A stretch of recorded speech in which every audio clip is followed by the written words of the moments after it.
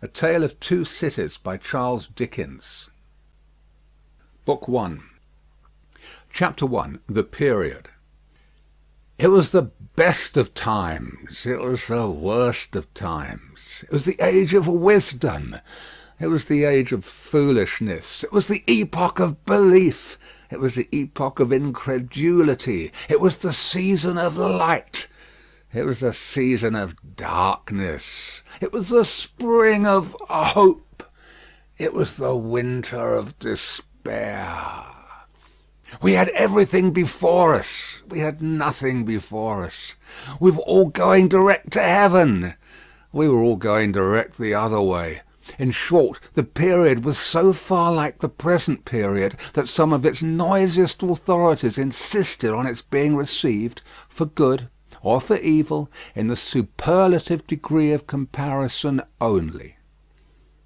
There was a king with a large jaw and a queen with a plain face on the throne of England. There was a king with a large jaw and a queen with a fair face on the throne of France. In both countries it was clearer than crystal to the lords of the state preserves of loaves and fishes that things in general were settled forever. It was the year of our Lord 1775. Spiritual revelations were conceded to England at that favoured period, as at this. Mrs. Southcote had recently attained a 25th blessed birthday, of whom a prophetic private in the Life Guards had heralded the sublime appearance by announcing that arrangements were made for the swallowing up of London and Westminster. Even the Cock Lane ghost had been laid only a round dozen of years after rapping out its messages, as the spirits of this very last year past, supernaturally deficient in originality, rapped out theirs.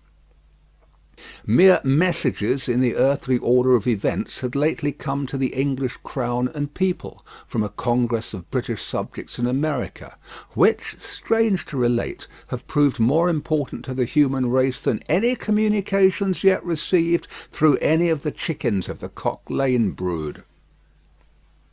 France, less favoured on the whole as to matters spiritual than her sister of the Shield and Trident, rolled with exceeding smoothness downhill, making paper money and spending it. Under the guidance of her Christian pastors, she entertained herself, besides, with such humane achievements as sentencing a youth to have his hands cut off, his tongue torn out with pincers, and his body burned alive, because he had not kneeled down in the rain to do honour to a dirty procession of monks which passed within his view at a distance of some 50 or 60 yards.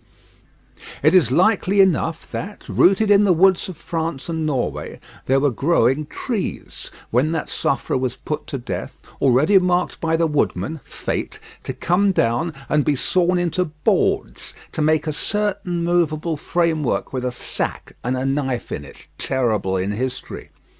It is likely enough that in the rough outhouses of some tillers of the heavy lands adjacent to Paris, there were, sheltered from the weather that very day, rude carts, bespattered with rustic mire, snuffed about by pigs, and roosted in by poultry, which the farmer, Death, had already set apart to be his tumbrils of the Revolution. But that woodman and that farmer, though they work unceasingly, work silently, and no one heard them as they went about with muffled tread, the rather, forasmuch as to entertain any suspicion that they were awake was to be atheistical and traitorous. In England there was scarcely an amount of order and protection to justify much national boasting. Daring burglaries by armed men and highway robberies took place in the capital itself every night. Families were publicly cautioned not to go out of town without removing their furniture to upholsterers' warehouses for security. The highwayman in the dark was a city tradesman in the light, and being recognised and challenged by his fellow tradesmen, whom he stopped in his character of the captain, gallantly shot him through the head and rode away. The mail was waylaid by 7 robbers, and the guard shot 3 dead, and then got shot dead himself by the other 4 in consequence of the failure of his ammunition, after which the mail was robbed in peace. That magnificent potentate, the Lord Mayor of London, was made to stand and deliver on Turnham Green by one highwayman, who despoiled the illustrious creature in sight of all his retinue. Prisoners in London gaols fought battles with their turnkeys, and the majesty of the law fired blunderbusses in among them, loaded with rounds of shot and ball. Thieves snipped off diamond crosses from the necks of noble lords at court drawing-rooms. Musketeers went into St. Giles's to search for contraband goods, and the mob fired on the musketeers, and the musketeers fired on the mob, and nobody thought any of these occurrences much out of the common way.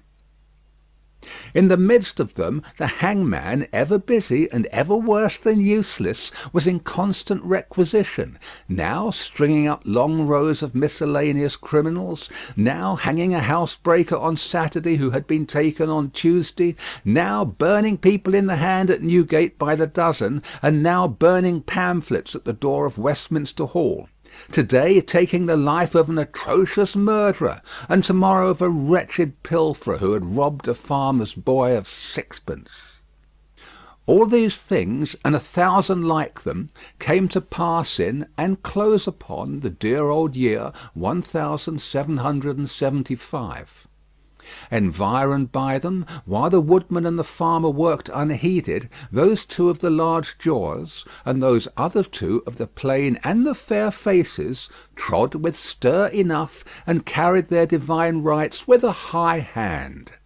Thus did the year 1775 conduct their greatnesses and myriads of small creatures, the creatures of this chronicle among the rest, along the roads that lay before them. End of Book 1, Chapter 1.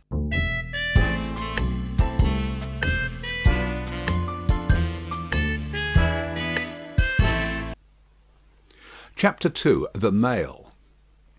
It was the Dover Road that lay, on a Friday night late in November, before the first of the persons with whom this history has business. The Dover Road lay, as to him, beyond the Dover Mail, as it lumbered up Shooter's Hill. He walked uphill in the mire by the side of the mail, as the rest of the passengers did, not because they had the least relish for walking exercise under the circumstances, but because the hill, and the harness, and the mud, and the mail were all so heavy that the horses had 3 times already come to a stop, besides once drawing the coach across the road with the mutinous intent of taking it back to Blackheath. Reins and whip and coachman and guard, however, in combination, had read that article of war which forbade a purpose otherwise strongly in favour of the argument that some brute animals are endued with reason, and the team had capitulated and returned to their duty. With drooping heads and tremulous tails, they mashed their way through the thick mud, floundering and stumbling between whiles, as if they were falling to pieces at the larger joints. As often as the driver rested them and brought them to a stand, with a wary "Wo-ho, so-ho, then!" the near leader violently shook his head and everything upon it, like an unusually emphatic horse, denying that the coach could be got up the hill. Whenever the leader made this rattle, the passenger started, as a nervous passenger might, and was disturbed in mind. There was a steaming mist in all the hollows, and it had roamed in its forlornness up the hill, like an evil spirit seeking rest and finding none. A clammy and intensely cold mist, it made its slow way through the air in ripples that visibly followed and overspread one another, as the waves of an unwholesome sea might do. It was dense enough to shut out everything from the light of the coach lamps but these its own workings, and a few yards of road, and the reek of the labouring horses steamed into it, as if they had made it all. 2 other passengers, besides the one, were plodding up the hill by the side of the mail. All 3 were wrapped to the cheekbones and over the ears, and wore jack-boots. Not one of the 3 could have said, from anything he saw, what either of the other 2 was like, and each was hidden under almost as many wrappers from the eyes of the mind as from the eyes of the body of his 2 companions. In those days travellers were very shy of being confidential on a short notice, for anybody on the road might be a robber or in league with robbers. As to the latter, when every posting-house and ale-house could produce somebody in the captain's pay, ranging from the landlord to the lowest stable nondescript, it was the likeliest thing upon the cards. So the guard of the Dover Mail thought to himself that Friday night in November, 1775, lumbering up Shooter's Hill, as he stood on his own particular perch behind the mail, beating his feet and keeping an eye and a hand on the arm-chest before him, where a loaded blunderbuss lay at the top of 6 or 8 loaded horse-pistols, deposited on a substratum of cutlass. The Dover Mail was in its usual genial position, that the guards suspected the passengers suspected one another, and the guard, they all suspected everybody else, and the coachman was sure of nothing but the horses, as to which cattle he could with a clear conscience have taken his oath on the 2 testaments that they were not fit for the journey. "Whoa!" said the coachman. "So then, one more pull and you're at the top, and be damned to you, for I have had trouble enough to get you to it. Joe!" "Halloa!" the guard replied. "What o'clock do you make it, Joe?" 10 minutes good past 11. "My blood!" ejaculated the vexed coachman. "And not a top of Shooters yet. Tch! Yah! Get on with you." The emphatic horse, cut short by the whip in a most decided negative, made a decided scramble for it, and the 3 other horses followed suit. Once more the Dover Mail struggled on, with the jack-boots of its passengers squashing along by its side. They had stopped when the coach stopped, and they kept close company with it. If any one of the 3 had had the hardihood to propose to another to walk on a little ahead into the mist and darkness, he would have put himself in a fair way of getting shot instantly as a highwayman. The last burst carried the mail to the summit of the hill. The horses stopped to breathe again, and the guard got down to skid the wheel for the descent and open the coach door to let the passengers in. "Tst, Joe!" cried the coachman in a warning voice, looking down from his box. "What do you say, Tom?" They both listened. "I say a horse at a canter coming up, Joe." "I say a horse at a gallop, Tom," returned the guard, leaving his hold of the door and mounting nimbly to his place. "Gentlemen, in the King's name, all of you." With this hurried adjuration he cocked his blunderbuss and stood on the offensive. The passenger booked by this history was on the coach step getting in. The 2 other passengers were close behind him and about to follow. He remained on the step, half in the coach and half out of. They remained in the road below him. They all looked from the coachman to the guard, and from the guard to the coachman, and listened. The coachman looked back, and the guard looked back, and even the emphatic leader pricked up his ears and looked back, without contradicting. The stillness consequent on the cessation of the rumbling and labouring of the coach, added to the stillness of the night, made it very quiet indeed. The panting of the horses communicated a tremulous motion to the coach, as if it were in a state of agitation. The hearts of the passengers beat loud enough perhaps to be heard, but at any rate the quiet pause was audibly expressive of people out of breath, and holding the breath, and having the pulses quickened by expectation. The sound of a horse at a gallop came fast and furiously up the hill.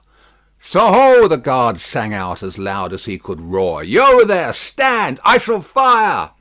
The pace was suddenly checked, and with much splashing and floundering, a man's voice called from the mist, "Is that the Dover Mail?" "Never you mind what it is," the guard retorted. "What are you?"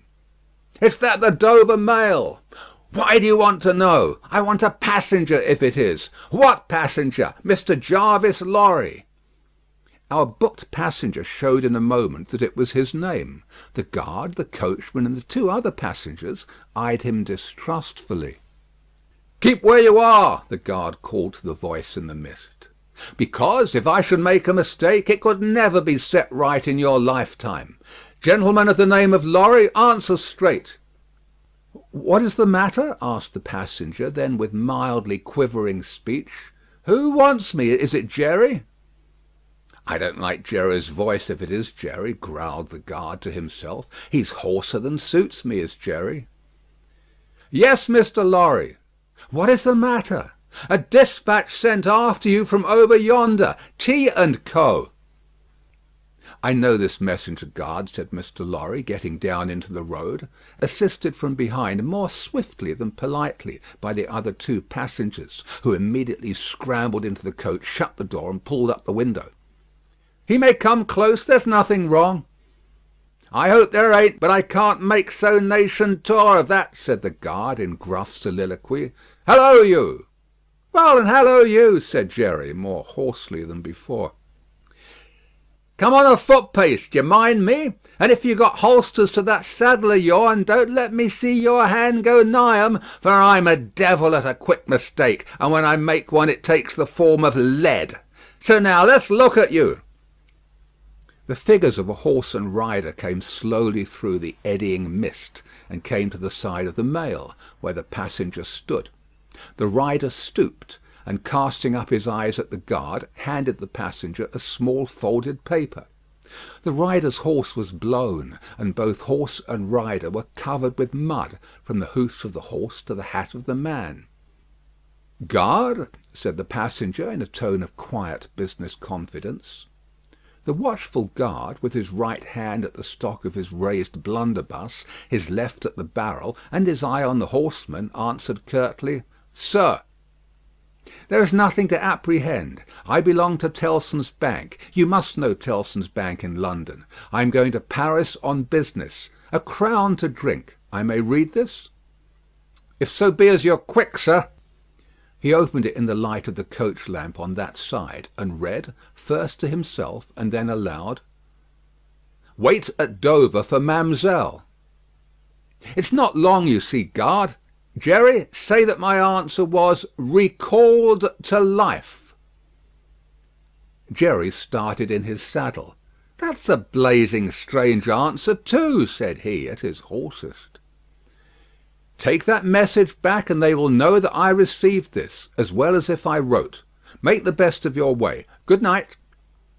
With those words the passenger opened the coach door and got in, not at all assisted by his fellow passengers, who had expeditiously secreted their watches and purses in their boots, and were now making a general pretence of being asleep, with no more definite purpose than to escape the hazard of originating any other kind of action.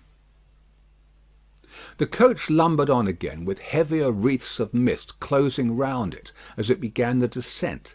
The guard soon replaced his blunderbuss in his arm-chest, and, having looked at the rest of its contents, and having looked at the supplementary pistols that he wore in his belt, looked to a smaller chest beneath his seat, in which there were a few smith's tools, a couple of torches, and a tinder-box.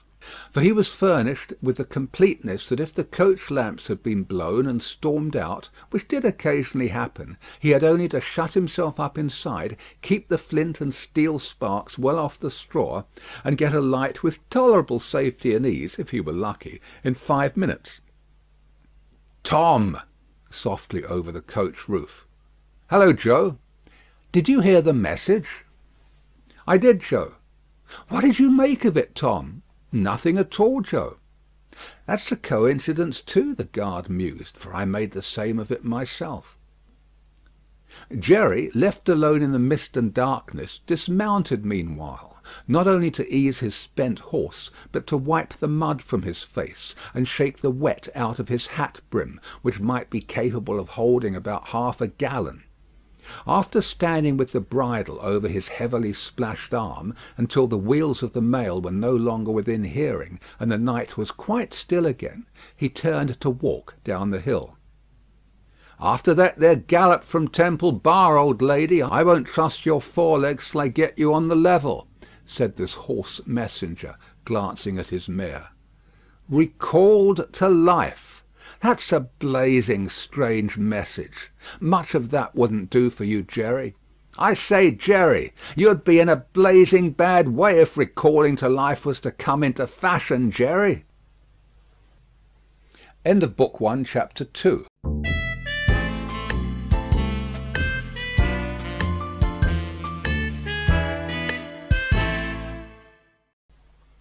Chapter 3. The Night Shadows. A wonderful fact to reflect upon, that every human creature is constituted to be that profound secret and mystery to every other. A solemn consideration, when I enter a great city by night, that every one of those darkly clustered houses encloses its own secret, that every room in every one of them encloses its own secret, that every beating heart in the hundreds of thousands of breasts there is, in some of its imaginings, a secret to the heart nearest it. Something of the awfulness even of death itself is referable to this. No more can I turn the leaves of this dear book that I loved, and vainly hope in time to read it all. No more can I look into the depths of this unfathomable water, wherein, as momentary lights glanced into it, I have had glimpses of buried treasure and other things submerged. It was appointed that the book should shut with a spring, for ever and for ever, when I had read but a page. It was appointed that the water should be locked in an eternal frost, when the light was playing on its surface, and I stood in ignorance on the shore. My friend is dead. My neighbour is dead. My love, the darling of my soul, is dead. It is the inexorable consolidation and perpetuation of the secret that was always in that individuality, and which I shall carry in mind to my life's end. In any of the burial places of this city through which I pass, is there a sleeper more inscrutable than its busy inhabitants are, in their innermost personality, to me, or than I am to them? As to this, his natural and not to be alienated inheritance, the messenger on horseback had exactly the same possessions as the king, the first minister of state, or the richest merchant in London. So with the three passengers shut up in the narrow compass of one lumbering old mail coach. They were mysteries to one another, as complete as if each had been in his own coach and six, or his own coach and 60, with the breadth of a country between him and the next. The messenger rode back at an easy trot, stopping pretty often at alehouses by the way to drink, but evincing a tendency to keep his own counsel, and to keep his hat cocked over his eyes. He had eyes that assorted very well with that decoration, being of a surface black, with no depth in the colour or form, and much too near together, as if they were afraid of being found out in something, singly if they kept too far apart. They had a sinister expression under an old cocked hat like a three-cornered spittoon, and over a great muffler for the chin and throat, which descended nearly to the wearer's knees. When he stopped for drink, he moved this muffler with his left hand, only while he poured his liquor in with his right. As soon as that was done, he muffled again. "No, Jerry, no," said the messenger, harping on one theme as he rode. "It wouldn't do for you, Jerry. Jerry, you honest tradesman, it wouldn't suit your line of business. Recalled, bust me if I don't think he'd been a-drinking." His message perplexed his mind to that degree that he was fain, several times, to take off his hat to scratch his head. Except on the crown, which was raggedly bald, he had stiff black hair, standing jaggedly all over it, and growing downhill almost to his broad, blunt nose. It was so like Smith's work, so much more like the top of a strongly spiked wall than a head of hair, that the best of players at leap-frog might have declined him as the most dangerous man in the world to go over. While he trotted back with the message he was to deliver to the night watchman in his box at the door of Tellson's Bank, by Temple Bar, who was to deliver it to greater authorities within, the shadows of the night took such shapes to him as arose out of the message, and took such shapes to the mare as arose out of her private topics of uneasiness. They seemed to be numerous, for she shied at every shadow on the road.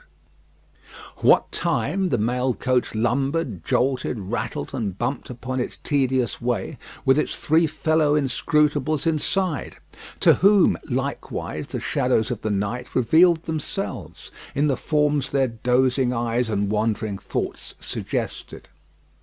Tellson's Bank had a run upon it in the mail. As the bank passenger, with an arm drawn through the leathern strap, which did what lay in it to keep him from pounding against the next passenger and driving him into his corner whenever the coach got a special jolt, nodded in his place, with half-shut eyes, the little coach windows and the coach lamp dimly gleaming through them, and the bulky bundle of opposite passenger, became the bank, and did a great stroke of business. The rattle of the harness was the chink of money, and more drafts were honoured in 5 minutes than even Tellson's, with all its foreign and home connection, ever paid in thrice the time.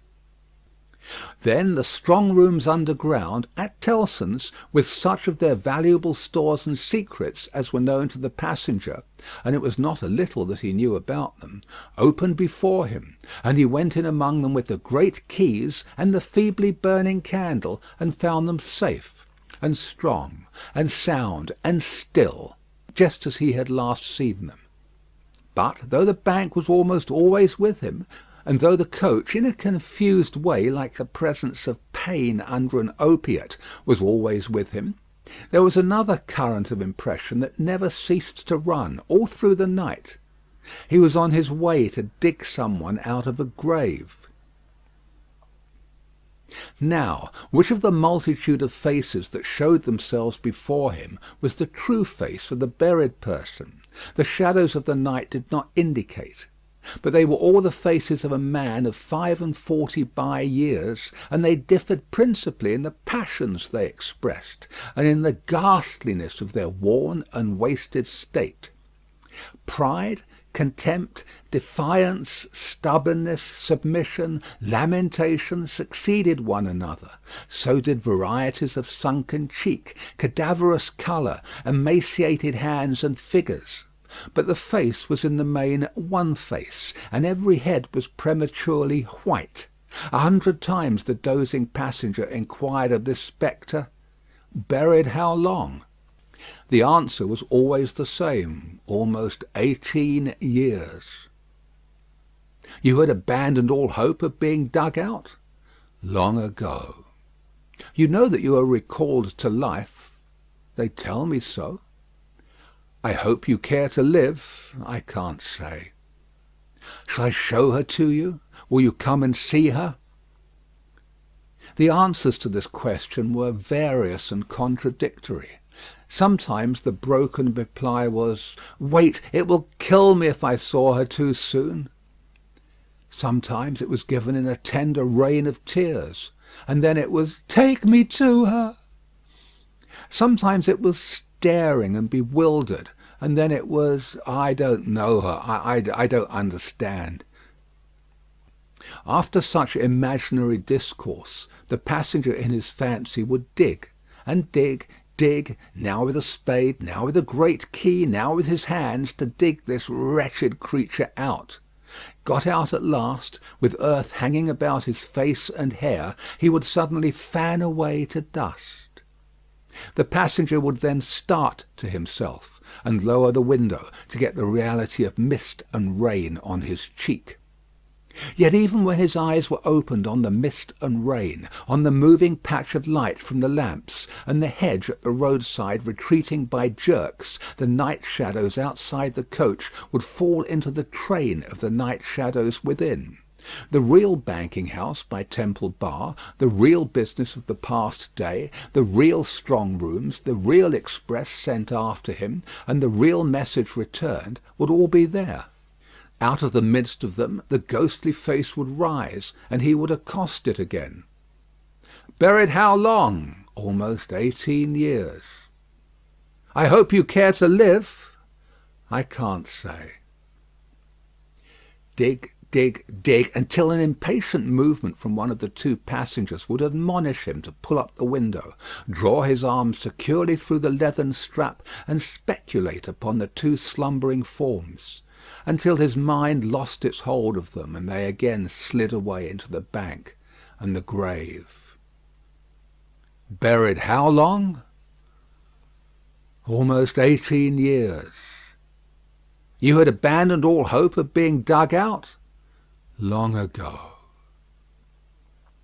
The words were still in his hearing as just spoken, distinctly in his hearing as ever spoken words had been in his life, when the weary passenger started to the consciousness of daylight, and found that the shadows of the night were gone.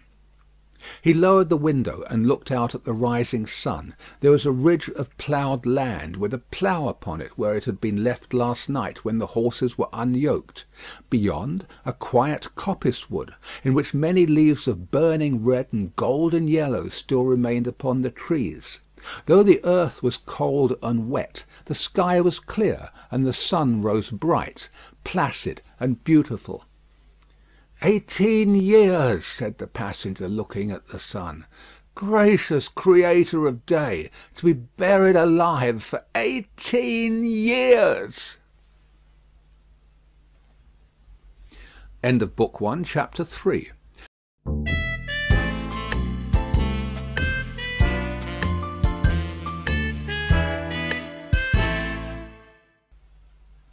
Chapter 4. The Preparation. When the mail got successfully to Dover, in the course of the forenoon, the head drawer at the Royal George Hotel opened the coach door as his custom was.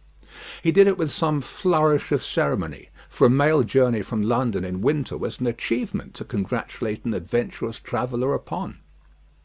By that time there was only one adventurous traveller left to be congratulated, for the two others had been set down at their respective roadside destinations. The mildewy inside of the coach, with its damp and dirty straw, its disagreeable smell, and its obscurity, was rather like a larger dog kennel. Mr. Lorry, the passenger, shaking himself out of it in chains of straw, a tangle of shaggy wrapper, flapping hat, and muddy legs, was rather like a larger sort of dog. There will be a packet to Calais to-morrow, drawer? Yes, sir. If the weather holds and the wind sets tolerable fair, the tide will serve pretty nicely at about 2 in the afternoon, sir. Bed, sir? I shall not go to bed till to-night, but I want a bedroom and a barber. And then breakfast, sir? Yes, sir. That way, sir, if you please. Show Concord. Gentleman's valise and hot water to Concord. Pull off gentlemen's boots in Concord. You will find a fine sea-coal fire, sir. Fetch barber to Concord. Stir about there now for Concord.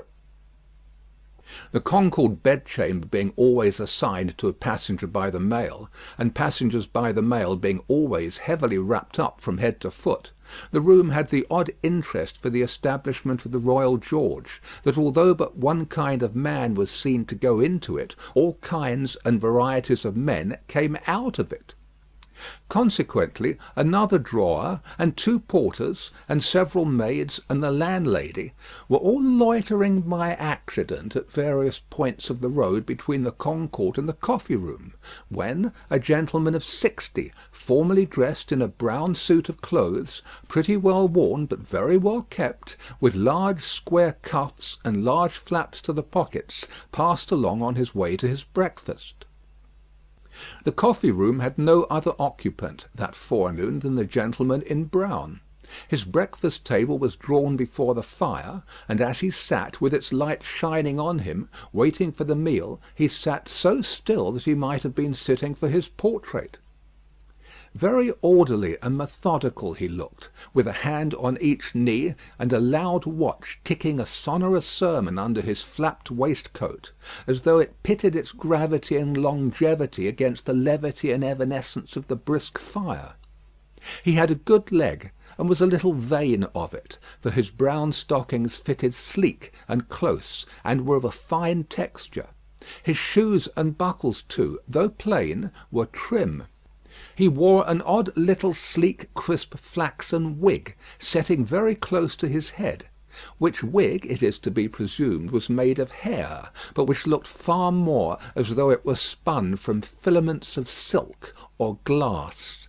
His linen, though not of a fineness in accordance with his stockings, were as white as the tops of the waves that broke upon the neighbouring beach, or the specks of sail that glinted in the sunlight far at sea.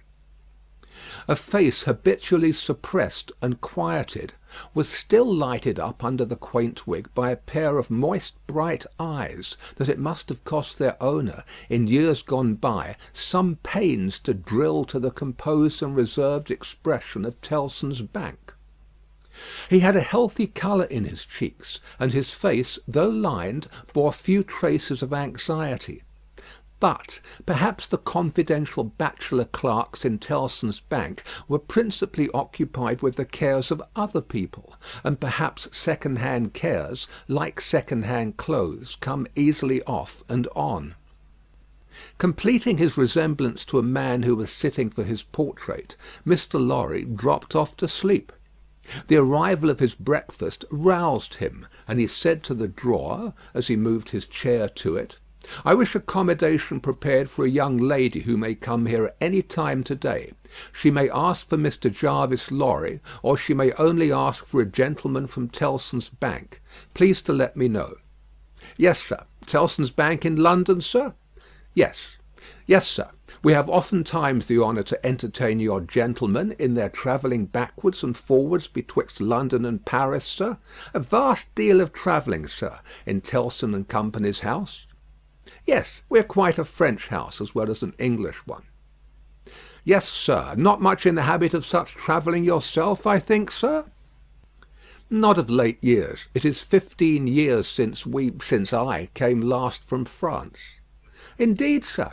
That was before my time here, sir.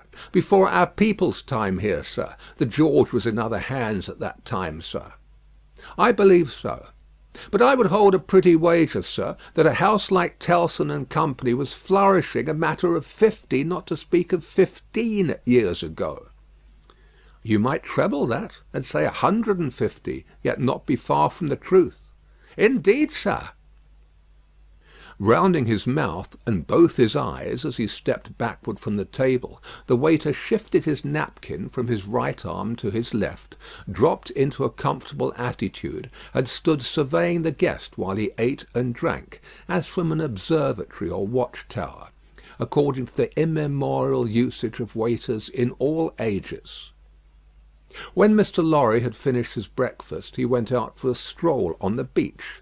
The little narrow crooked town of Dover hid itself away from the beach, and ran its head into the chalk cliffs like a marine ostrich. The beach was a desert of heaps of sea and stones tumbling wildly about, and the sea did what it liked, and what it liked was destruction. It thundered at the town, and thundered at the cliffs, and brought the coast down madly. The air among the houses was of so strong a piscatory flavour that one might have supposed sick fish went up to be dipped in it, as sick people went down to be dipped in the sea. A little fishing was done in the port, and a quantity of strolling about by night, and looking seaward, particularly at those times when the tide made, and was near, flood. Small tradesmen, who did no business whatever, sometimes unaccountably realized large fortunes, and it was remarkable that nobody in the neighbourhood could endure a lamplighter. As the day declined into the afternoon, and the air, which had been at intervals clear enough to allow the French coast to be seen, became again charged with mist and vapour, Mr. Lorry's thoughts seemed to cloud too. When it was dark, and he sat before the coffee-room fire, awaiting his dinner as he had awaited his breakfast, his mind was busily digging in the live red coals. A bottle of good claret after dinner does a digger in the red coals no harm, otherwise than as it has a tendency to throw him out of work. Mr. Lorry had been idle a long time, and had just poured out his last glassful of wine with as complete an appearance of satisfaction as is ever to be found in an elderly gentleman of a fresh complexion who has got to the end of a bottle, when a rattling of wheels came up the narrow street and rumbled into the inn-yard. He set down his glass untouched. "This is Mamselle," said he. In a very few minutes the waiter came in to announce that Miss Manette had arrived from London, and would be happy to see the gentleman from Tellson's. So soon? Miss Manette had taken some refreshment on the road, and required none then, and was extremely anxious to see the gentleman from Tellson's immediately, if it suited his pleasure and convenience. The gentleman from Tellson's had nothing left for it but to empty his glass with an air of stolid desperation, settle his odd little flaxen wig at the ears, and follow the waiter to Miss Manette's apartment. It was a large dark room, furnished in a funereal manner with black horsehair, and loaded with heavy dark tables. These had been oiled and oiled, until the two tall candles on the table in the middle of the room were gloomily reflected on every leaf, as if they were buried in deep graves of black mahogany, and no light to speak of could be expected from them until they were dug out. The obscurity was so difficult to penetrate that Mr. Lorry, picking his way over the well-worn Turkey carpet, supposed Miss Manette to be, for the moment, in some adjacent room, until, having got past the two tall candles, he saw standing to receive him by the table between them and the fire, a young lady of not more than 17, in a riding cloak, and still holding her straw travelling hat by its ribbon in her hand. As his eyes rested on a short, slight, pretty figure, a quantity of golden hair, a pair of blue eyes that met his own with an inquiring look, and a forehead with a singular capacity, remembering how young and smooth it was, of rifting and knitting itself into an expression that was not quite one of perplexity, or wonder, or alarm, or merely of a bright fixed attention, though it included all the four expressions. As his eyes rested on these things, a sudden vivid likeness passed before him, of a child whom he had held in his arms on the passage across that very channel, one cold time, when the hail drifted heavily and the sea ran high. The likeness passed away like a breath along the surface of the gaunt pier-glass behind her, on the frame of which a hospital procession of negro cupids, several headless and all cripples, were offering black baskets of Dead Sea fruit to black divinities of the feminine gender. And he made his formal bow to Miss Manette. "Pray take a seat, sir," in a very clear and pleasant young voice, a little foreign in its accent, but a very little indeed. "I kiss your hand, miss," said Mr. Lorry, with the manners of an earlier date, as he made his formal bow again, and took his seat. "I received a letter from the bank, sir, yesterday, informing me that some intelligence or discovery—" "The word is not material, miss. Either word will do."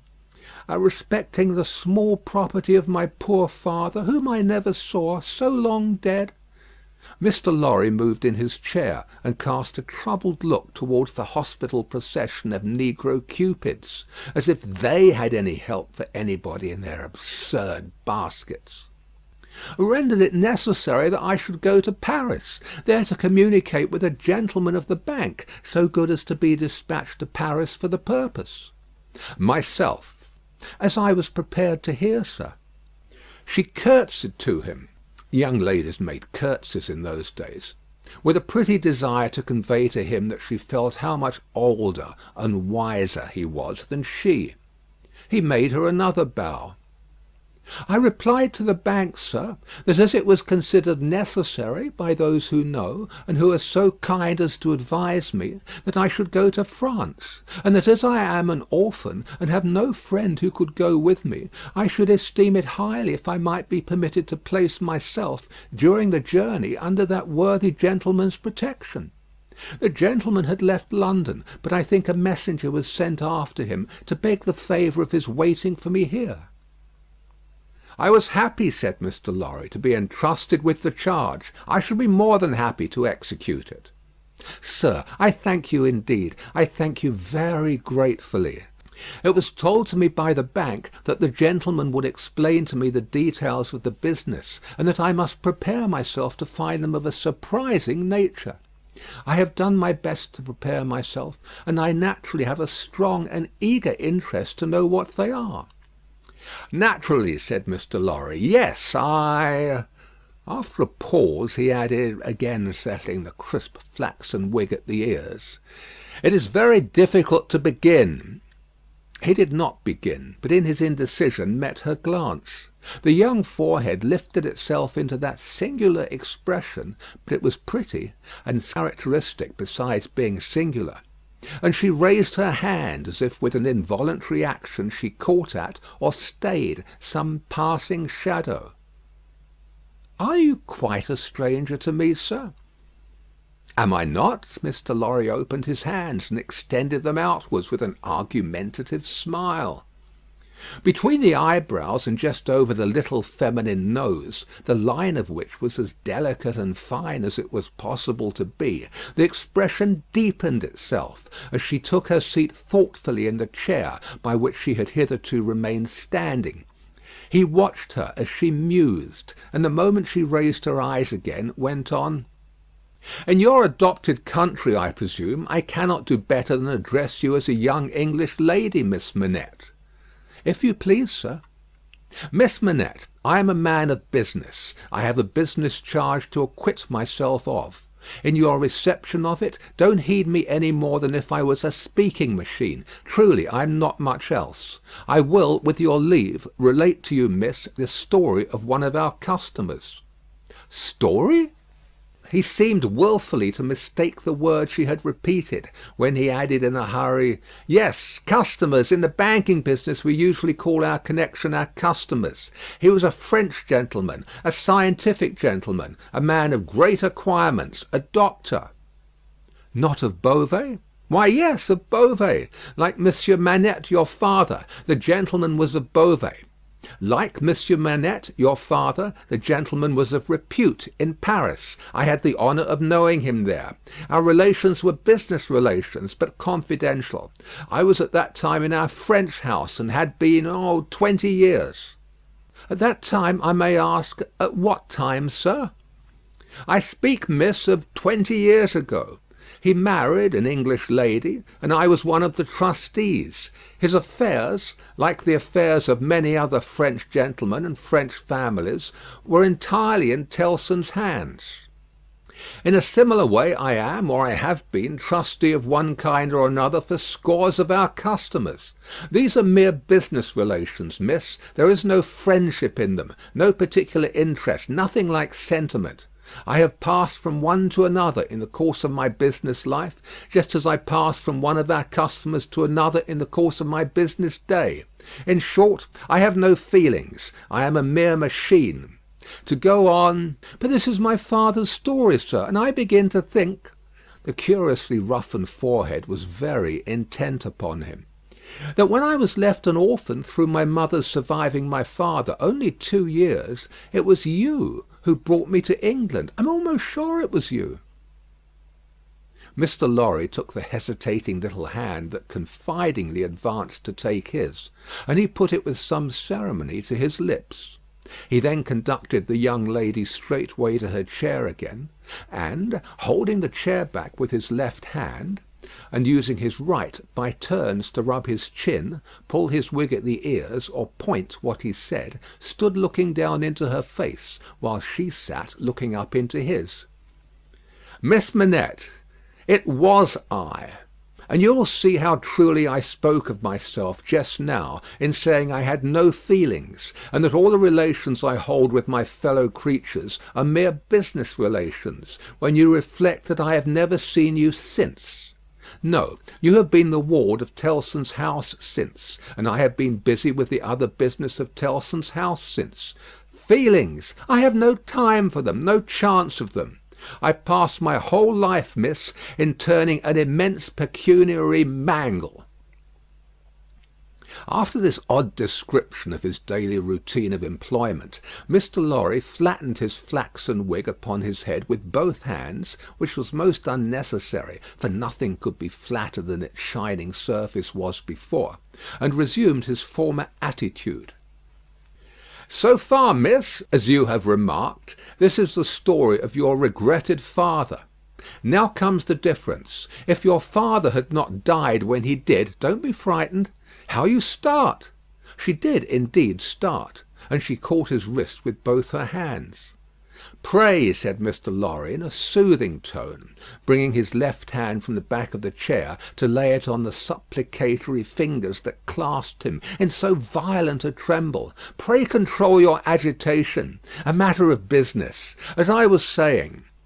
Her look so discomposed him that he stopped, wondered, and began anew. "As I was saying, if Mr. Manette had not died, if he had suddenly and silently disappeared, if he had been spirited away, if it had not been difficult to guess to what dreadful place, though no art could trace him, if he had an enemy in some compatriot who could exercise a privilege that I in my own time have known the boldest people afraid to speak of in a whisper, across the water there, for instance, the privilege of filling up blank forms for the consignment of any one to the oblivion of a prison for any length of time, if his wife had implored the king, the queen, the court, the clergy for any tidings of him, and all quite in vain, then the history of your father would have been the history of this unfortunate gentleman, the Doctor of Beauvais. I entreat you to tell me more, sir. I will. I am going to. You can bear it? I can bear anything but the uncertainty you leave me in at this moment. You speak collectedly, and you are collected. That's good, though his manner was less satisfied than his words. A matter of business. Regard it as a matter of business. Business that must be done. Now, if this doctor's wife, though a lady of great courage and spirit, had suffered so intensely from this cause before her little child was born, the little child was a daughter, sir. A daughter, a matter of business. Don't be distressed, miss, if the poor lady had suffered so intensely before her little child was born, that she came to the determination of sparing the poor child the inheritance of any part of the agony she had known the pains of, by rearing her in the belief that her father was dead. No, don't kneel. In heaven's name, why should you kneel to me?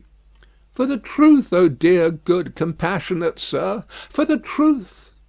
A matter of business. You confuse me, and how can I transact business if I am confused?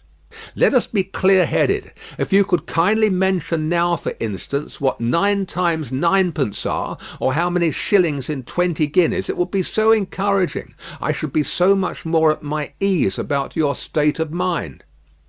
Without directly answering to this appeal, she sat so still when he had very gently raised her, and the hands that had not ceased to clasp his wrists were so much more steady than they had been, that she communicated some reassurance to Mr. Jarvis Lorry. That's right, that's right. Courage, business. You have business before you, useful business. Miss Manette, your mother took this course with you. And when she died, I believe broken-hearted, having never slackened her unavailing search for your father, she left you, at 2 years old, to grow to be blooming, beautiful, and happy, without the dark cloud upon you of living in uncertainty whether your father soon wore his heart out in prison or wasted there through many lingering years. As he said the words, he looked down with an admiring pity on the flowing golden hair, as if he pictured to himself that it might have been already tinged with grey. You know that your parents had no great possession, and that what they had was secured to your mother and to you. There has been no new discovery of money or of any other property, but he felt his wrist held closer, and he stopped. The expression in the forehead, which had so particularly attracted his notice, and which was now immovable, had deepened into one of pain and horror. But he has been found. He is alive. Greatly changed, it is too probable. Almost a wreck, it is possible, though we will hope the best. Still alive. Your father has been taken to the house of an old servant in Paris, and we are going there, I to identify him if I can, you to restore him to life, love, duty, rest, comfort. A shiver ran through her frame, and from it through his. She said in a low, distinct, awe-stricken voice, as if she were saying it in a dream, "I am going to see his ghost. It will be his ghost, not him." Mr. Lorry quietly chafed the hands that held his arm. "There, there, there. See now, see now. The best and the worst are known to you now. You are well on your way to the poor wronged gentleman, and, with a fair sea voyage and a fair land journey, you will be soon at his dear side." She repeated in the same tone, sunk to a whisper, "I have been free. I have been happy. Yet his ghost has never haunted me." "Only one thing more," said Mr. Lorry, laying stress upon it as a wholesome means of enforcing her attention. "He has been found under another name, his own long forgotten or long concealed. It would be worse than useless now to inquire which, worse than useless to seek to know whether he has been for years overlooked, or always designedly held prisoner. It would be worse than useless now to make any inquiries, because it would be dangerous. Better not to mention the subject anywhere or in any way, and to remove him, for a while at all events, out of France. Even I, safe as an Englishman, and even Tellson's, important as they are to French credit, avoid all naming of the matter. I carry about me not a scrap of writing openly referring to it. This is a secret service altogether. My credentials, entries, and memoranda are all comprehended in the one line 'recalled to life,' which may mean anything. But what is the matter? She doesn't notice a word. Miss Manette!" Perfectly still and silent, and not even fallen back in her chair, she sat under his hand, utterly insensible, with her eyes open and fixed upon him, and with that last expression looking as if it were carved or branded into her forehead. So close was her hold upon his arm that he feared to detach himself lest he should hurt her. Therefore he called out loudly for assistance without moving. A wild-looking woman, whom even in his agitation Mr. Lorry observed to be all of a red colour, and to have red hair, and to be dressed in some extraordinary tight-fitting fashion, and to have on her head a most wonderful bonnet like a grenadier wooden measure, and good measure too, or a great Stilton cheese, came running into the room in advance of the inn-servants, and soon settled the question of his detachment from the poor young lady by laying a brawny hand upon his chest and sending him flying back against the nearest wall. "I really think this must be a man," was Mr. Lorry's breathless reflection, simultaneously with his coming against the wall.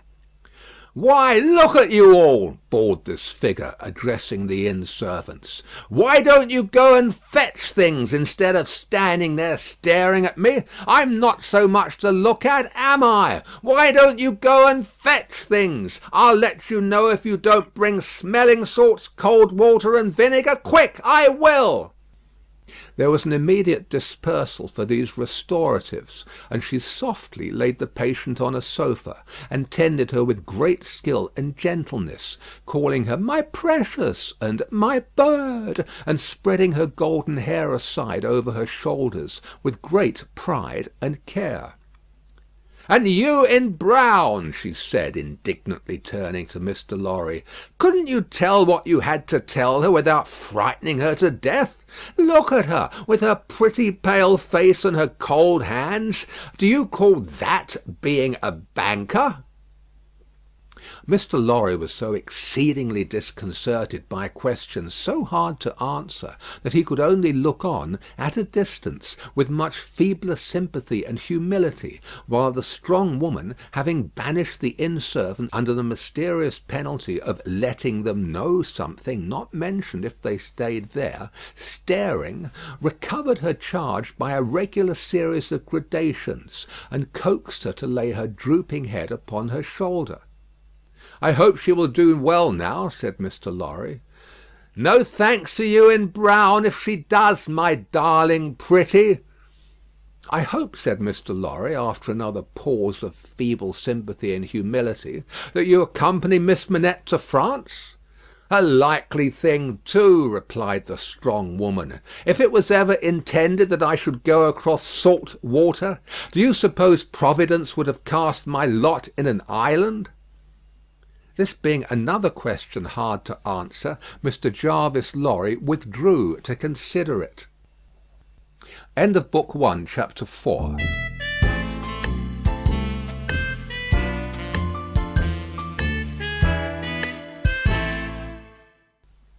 Chapter 5. The Wine Shop. A large cask of wine had been dropped and broken in the street. The accident had happened in getting it out of a cart. The cask had tumbled out with a run, the hoops had burst, and it lay on the stones just outside the door of the wine shop, shattered like a walnut shell. All the people within reach had suspended their business or their idleness to run to the spot and drink the wine. The rough irregular stones of the street, pointing every way, and designed, one might have thought, expressly to lame all living creatures that approached them, had dammed it into little pools. These were surrounded, each by its own jostling group or crowd according to its size. Some men kneeled down, made scoops of their two hands joined, and sipped, or tried to help women, who bent over their shoulders to sip, before the wine had all run out between their fingers. Others, men and women, dipped in the puddles with little mugs of mutilated earthenware, or even with handkerchiefs from women's heads, which were squeezed dry into infants' mouths.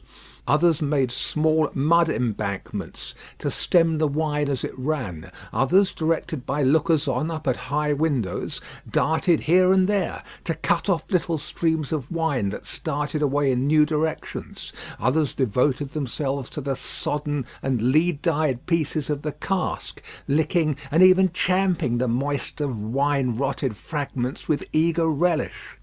There was no drainage to carry off the wine, and not only did it all get taken up, but so much mud got taken up along with it that there might have been a scavenger in the street, if anybody acquainted with it could have believed in such a miraculous presence.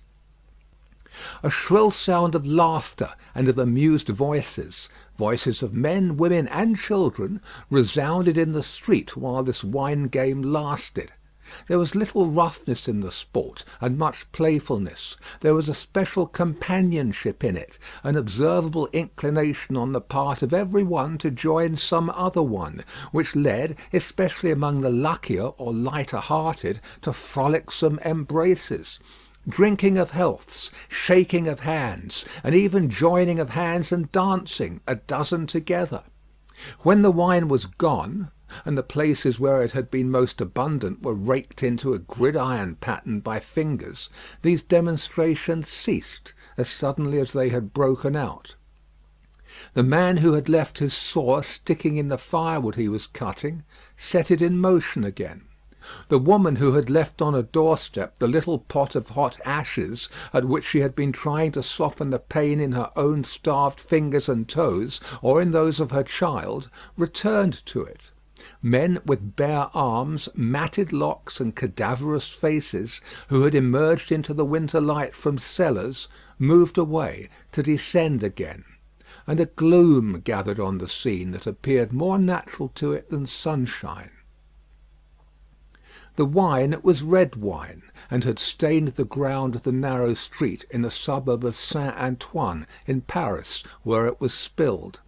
It had stained many hands too, and many faces, and many naked feet, and many wooden shoes. The hands of the man who sawed the wood left red marks on the billets, and the forehead of the woman who nursed the baby was stained with the stain of the old rag she wound around her head again.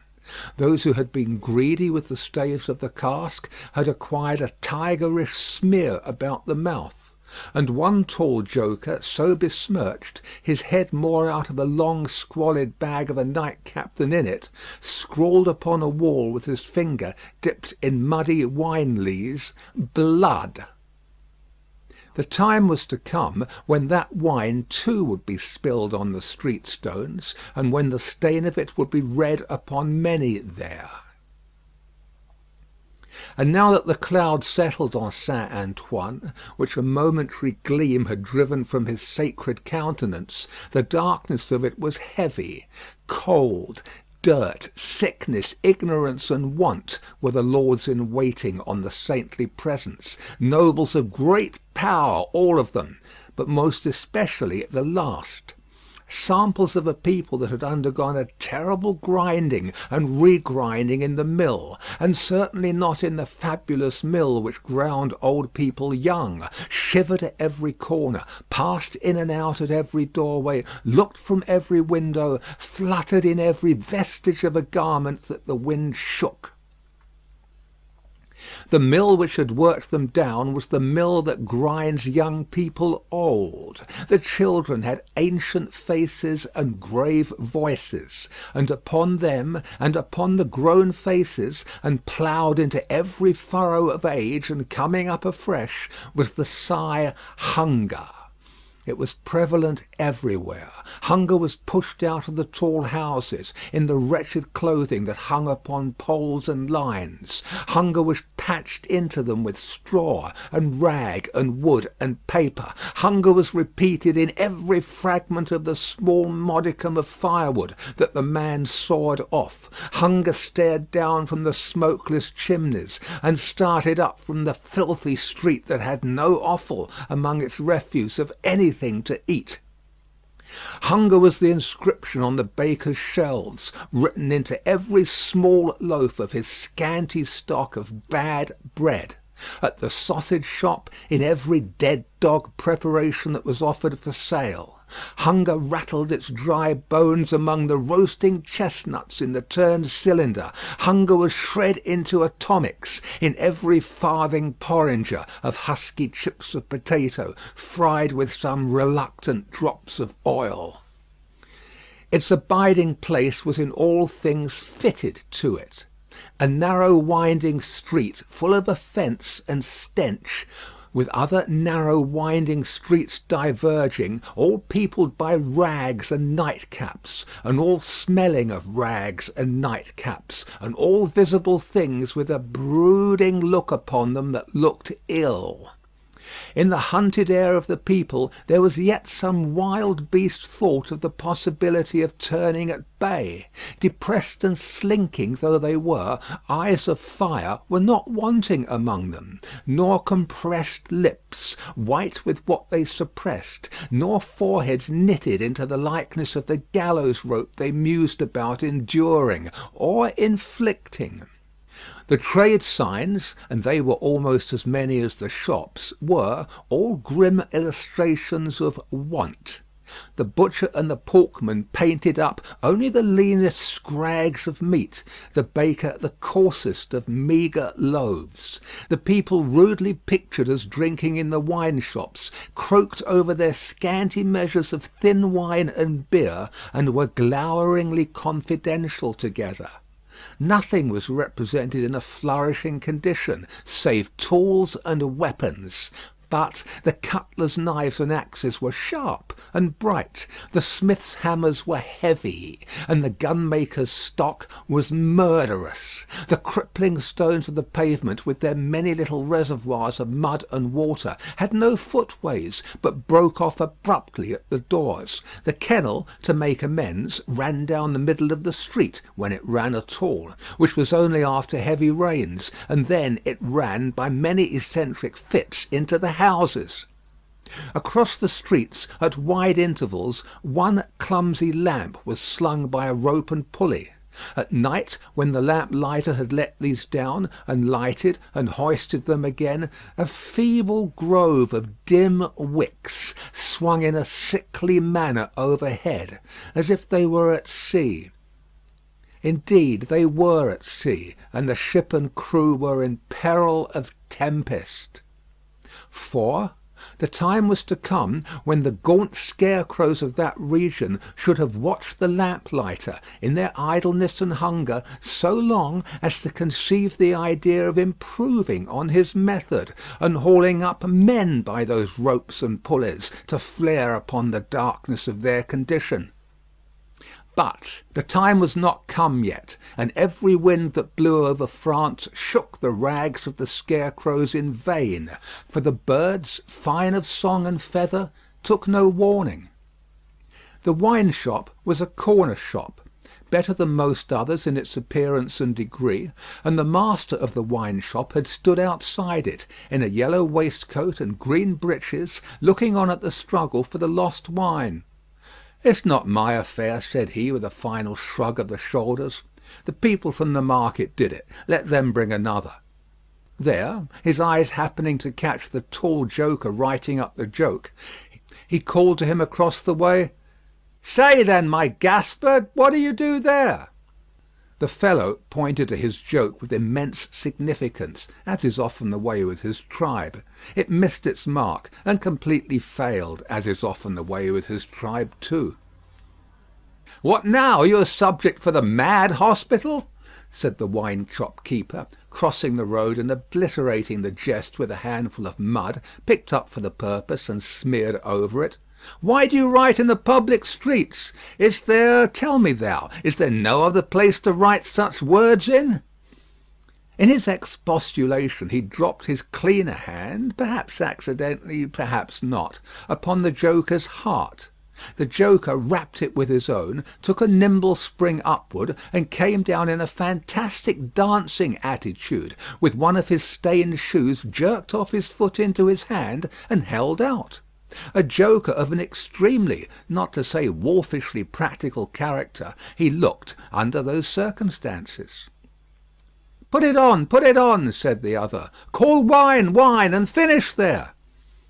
With that advice he wiped his soiled hand upon the joker's dress, such as it was, quite deliberately, as having dirtied the hand on his account, and then recrossed the road and entered the wine shop. The wine shop keeper was a bull-necked, martial-looking man of 30, and he should have been of a hot temperament, for, although it was a bitter day, he wore no coat, but carried one slung over his shoulder. His shirt sleeves were rolled up too, and his brown arms were bare to the elbows. Neither did he wear anything more on his head than his own crisply curling short dark hair. He was a dark man altogether, with good eyes and a good bold breadth between them. Good-humoured looking on the whole, but implacable looking too, evidently a man of a strong resolution and a set purpose, a man not desirable to be met rushing down a narrow pass with a gulf on either side, for nothing would turn the man. Madame Defarge, his wife, sat in the shop behind the counter as he came in. Madame Defarge was a stout woman of about his own age, with a watchful eye that seldom seemed to look at anything, a large hand heavily ringed, a steady face, strong features, and great composure of manner.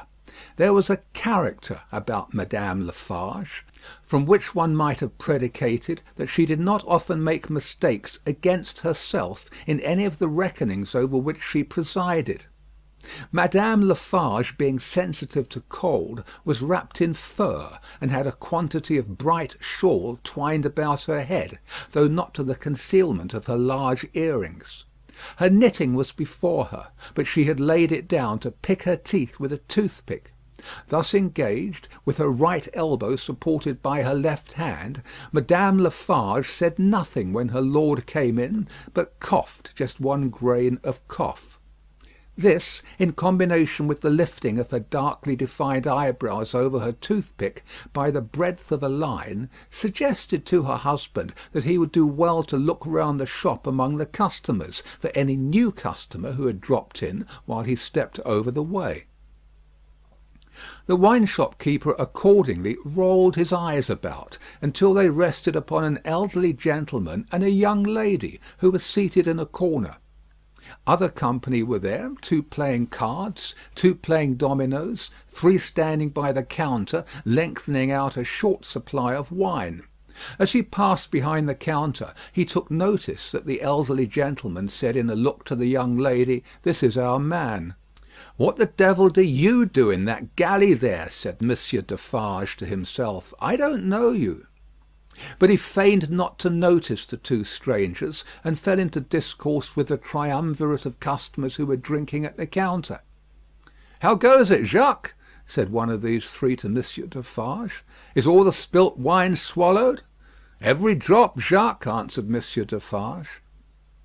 When this interchange of Christian name was effected, Madame Defarge, picking her teeth with her toothpick, coughed another grain of cough, and raised her eyebrows by the breadth of another line. "It is not often," said the second of the three, addressing Monsieur Defarge, "that many of these miserable beasts know the taste of wine, or of anything but black bread and death. Is it not so, Jacques?" "It is so, Jacques," Monsieur Defarge returned. At this second interchange of the Christian name, Madame Defarge, still using her toothpick with profound composure, coughed another grain of cough, and raised her eyebrows by the breadth of another line. The last of the three now said his say, as he put down his empty drinking vessel and smacked his lips. "Ah, so much the worse. A bitter taste it is that such poor cattle always have in their mouths, and hard lives they live, Jacques. Am I right, Jacques?" "You are right, Jacques," was the response of Monsieur Defarge. This third interchange of the Christian name was completed at the moment when Madame Lafarge put her toothpick by, kept her eyebrows up, and slightly rustled in her seat. "Hold, then. True," muttered her husband. "Gentlemen, my wife." The three customers pulled off their hats to Madame Lafarge with three flourishes. She acknowledged their homage by bending her head and giving them a quick look. Then she glanced in a casual manner round the wine shop, took up her knitting with great apparent calmness and repose of spirit, and became absorbed in it. "Gentlemen," said her husband, who had kept his bright eye observantly upon her, "good day. The chamber, furnished bachelor fashion, that you wished to see, and were inquiring for when I stepped out, is on the 5th floor.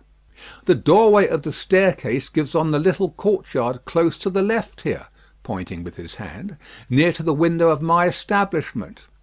But, now that I remember, one of you has already been there, and can show the way. Gentlemen, adieu." They paid for their wine, and left the place. The eyes of Monsieur Defarge were studying his wife at her knitting, when the elderly gentleman advanced from his corner, and begged the favour of a word. "Willingly, sir," said Monsieur Defarge, and quietly stepped with him to the door.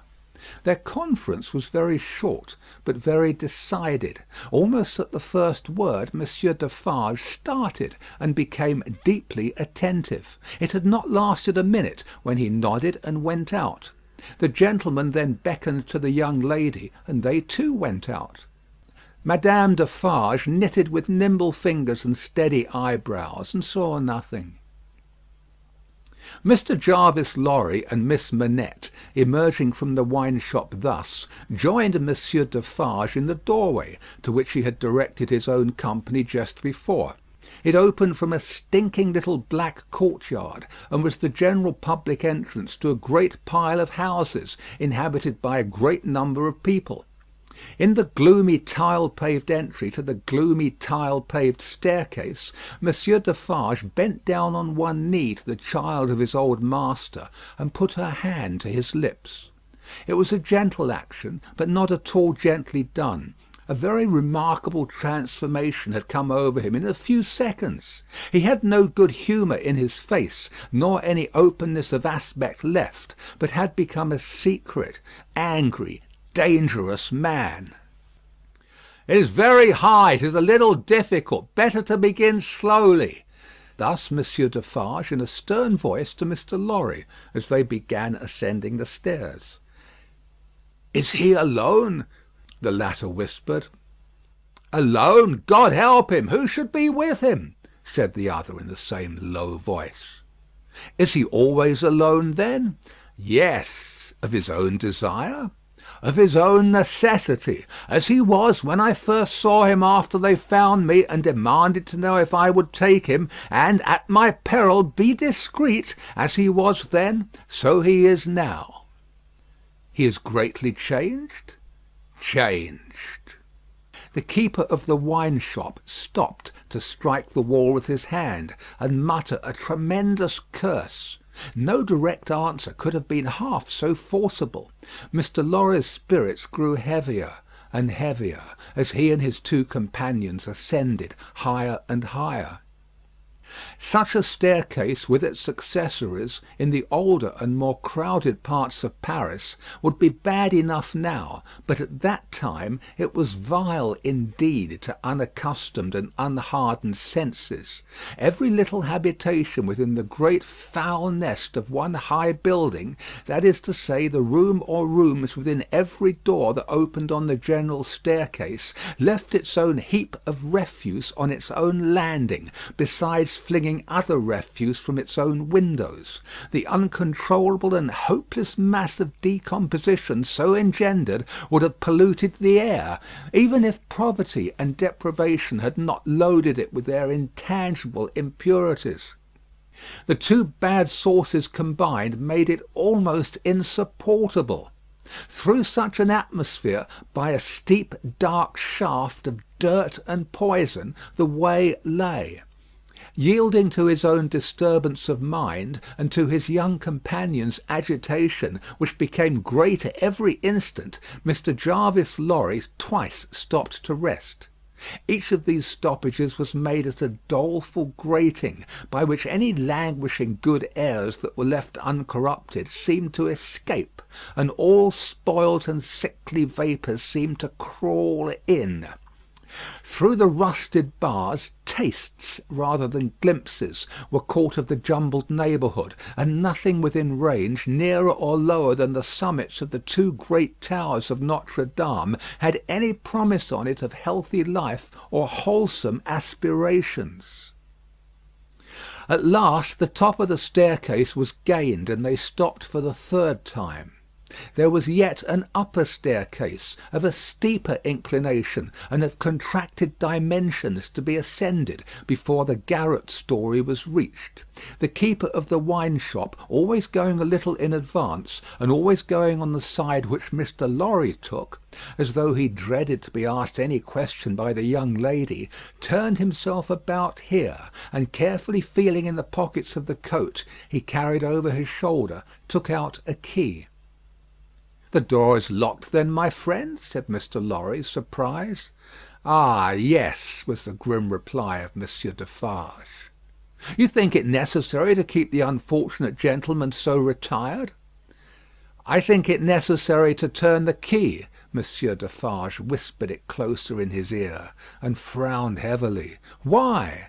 "Why? Because he has lived so long locked up that he would be frightened, rave, tear himself to pieces, die, come to I know not what harm, if his door was left open." "Is it possible?" exclaimed Mr. Lorry. "It is possible," repeated Defarge bitterly. "Yes, and a beautiful world we live in, when it is possible, and when many other such things are possible, and not only possible, but done. Done, see you, under that sky there, every day. Long live the devil! Let us go on."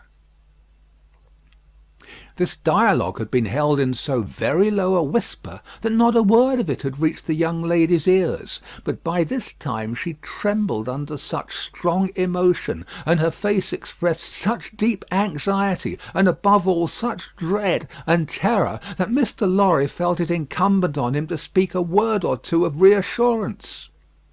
"Courage, dear miss, courage. Business. The worst will be over in a moment. It is but passing the room door, and the worst is over. Then all the good you bring to him, all the relief, all the happiness you bring to him, begin. Let our good friend here assist you on that side. That's well, friend Defarge. Come now, business, business."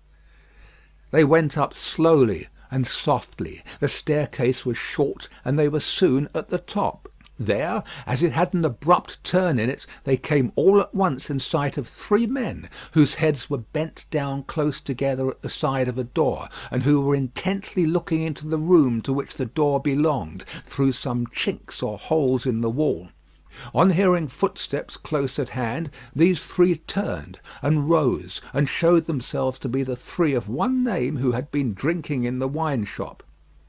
"I forgot them in the surprise of your visit," explained Monsieur Defarge. "Leave us, good boys. We have business here." The three glided by and went silently down. There appearing to be no other door on that floor, and the keeper of the wine shop going straight to this one when they were left alone, Mr. Lorry asked him in a whisper, with a little anger, "Do you make a show of Monsieur Manette?" "I show him in the way you have seen to a chosen few." "Is that well?" "I think it is well." "Who are the few? How do you choose them?" "I choose them as real men of my name. Jacques is my name, to whom the sight is likely to do good. Enough. You are English. That is another thing. Stay there, if you please, a little moment." With an admonitory gesture to keep him back, he stooped and looked in through the crevice in the wall. Soon raising his head again, he struck twice or thrice upon the door, evidently with no other object than to make a noise there. With the same intention, he drew the key across it 3 or 4 times before he put it clumsily into the lock and turned it as heavily as he could. The door slowly opened inward under his hand, and he looked into the room and said something. A faint voice answered something. Little more than a single syllable could have been spoken on either side. He looked back over his shoulder and beckoned them to enter. Mr. Lorry got his arm securely round the daughter's waist and held her, for he felt that she was sinking. Business, business," he urged, with a moisture that was not of business shining on his cheek. "Come in, come in." "I am afraid of it," she answered, shuddering. "Of it? What?" "I mean of him, of my father." Rendered in a manner desperate by her state and by the beckoning of their conductor, he drew over his neck the arm that shook upon his shoulder, lifted her a little, and hurried her into the room. He sat her down just within the door, and held her, clinging to him. Defarge drew out the key, closed the door, locked it on the inside, took out the key again, and held it in his hand. All this he did methodically, and with as loud and harsh an accompaniment of noise as he could make. Finally, he walked across the room with a measured tread to where the window was. He stopped there and faced round. The garret, built to be a depository for firewood and the like, was dim and dark, for the window of dormer shape was in truth a door in the roof, with a little crane over it for the hoisting up of stores from the street, unglazed, and closing up the middle in 2 pieces, like any other door of French construction. To exclude the cold, one half of this door was fast closed, and the other was open but a very little way. Such a scanty portion of light was admitted through these means that it was difficult, on first coming in, to see anything, and long habit alone could have slowly formed in any one the ability to do any work requiring nicety in such obscurity. Yet work of that kind was being done in the garret, for, with his back towards the door, and his face towards the window where the keeper of the wine shop stood looking at him, a white-haired man sat on a low bench, stooping forward and very busy making shoes. End of Book 1, Chapter 5.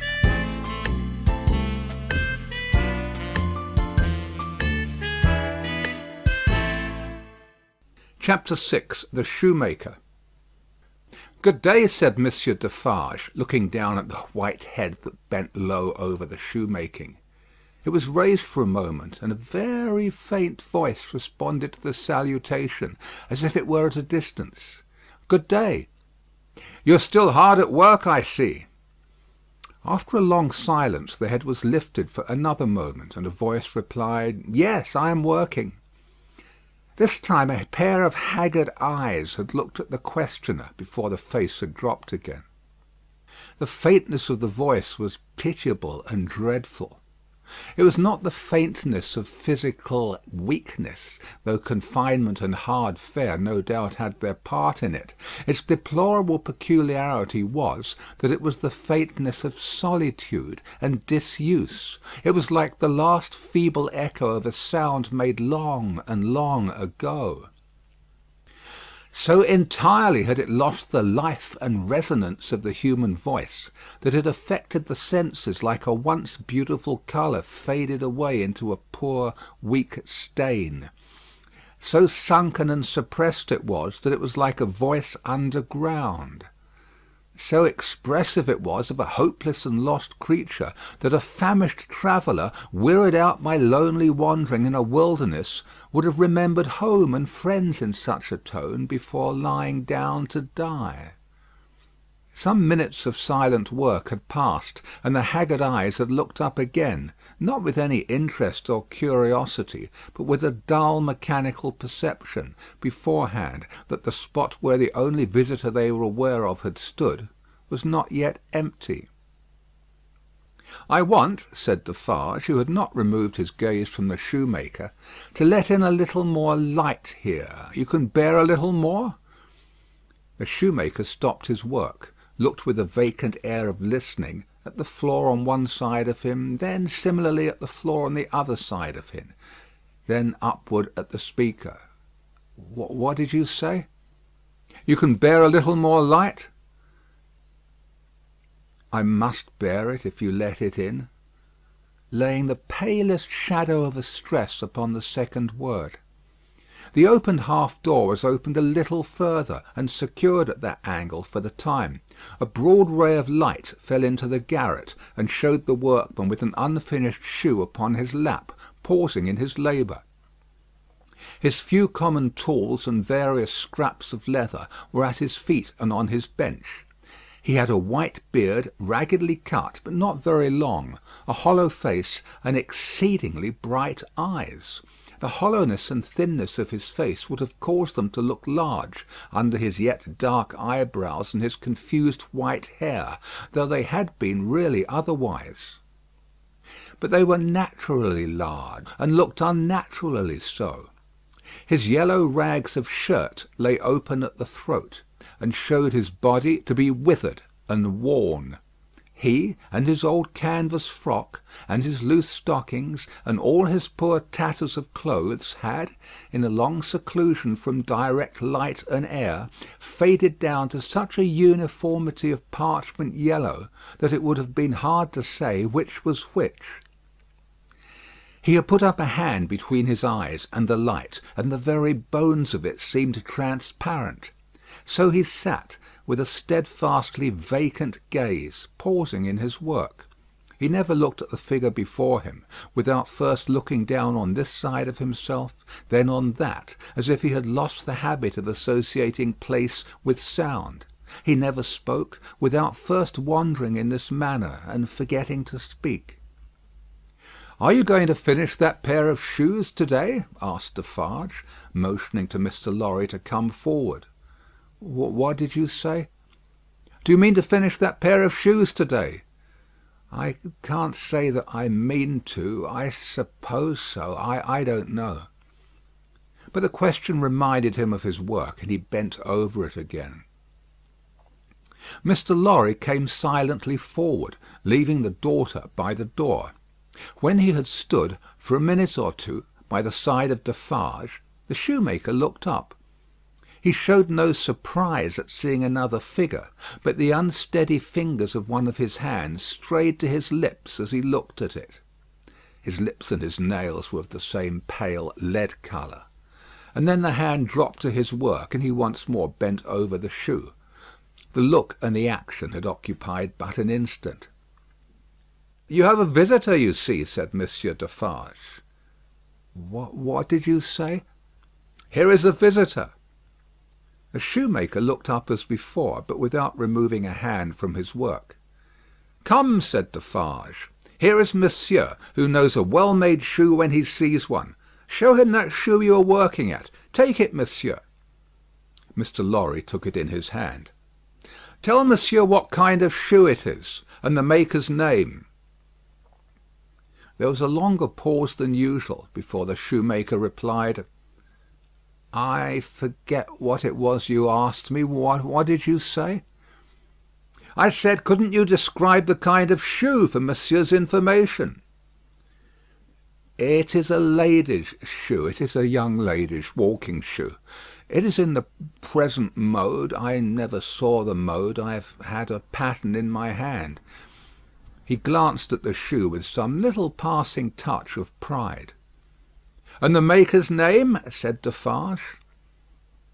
Now that he had no work to hold, he laid the knuckles of the right hand in the hollow of the left, and then the knuckles of the left hand in the hollow of the right, and then passed a hand across his bearded chin, and so on in regular changes without a moment's intermission.